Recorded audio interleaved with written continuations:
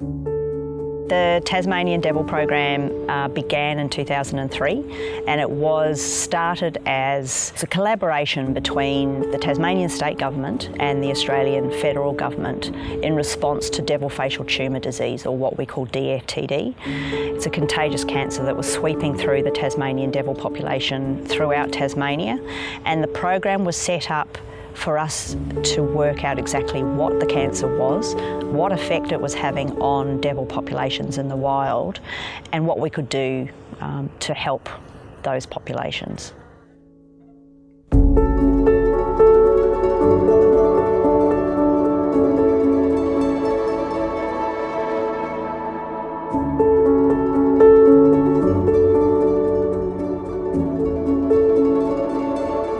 I've been with the Devil program for 10 years, and from the first year that I started with the program, I've been wanting to come to the southwest of Tasmania to have a look at devil populations here. The southwest of Tasmania is considered probably the most remote part of our state. It's very difficult to get to. The only way you can get here is either by boat or by helicopter. So we've been talking about this trip for a very long time. We spend quite a lot of time working in the field with wild devil populations, understanding the effect of disease on these populations. But the populations down here in the remote southwest, we don't know how big the populations are. We don't know whether they're diseased or whether they're healthy.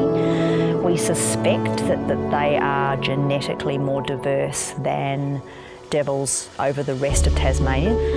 But we don't know any of this because nobody has ever trapped these animals before, has never been and had a look at these populations before. So there's always been a bit of mystery about the devil populations here.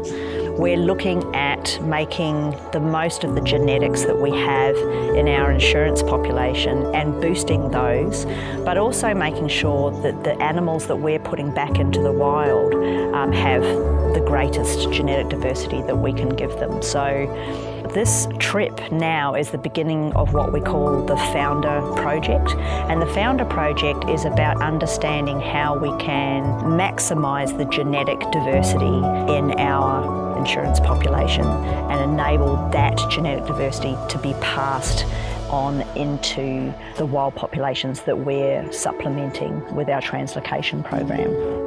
I guess it's just a far more complicated trip to organise.